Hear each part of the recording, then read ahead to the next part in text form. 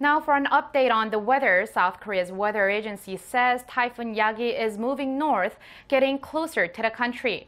On its current course, the typhoon is expected to come close to South Korea and sweep into China within the next few days.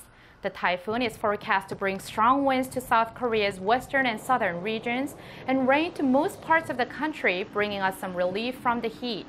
But until the typhoon comes, the heat is here to stay this weekend. Seoul saw an afternoon high of 36 degrees Celsius today, with most of the country seeing the mercury hit the mid-30s.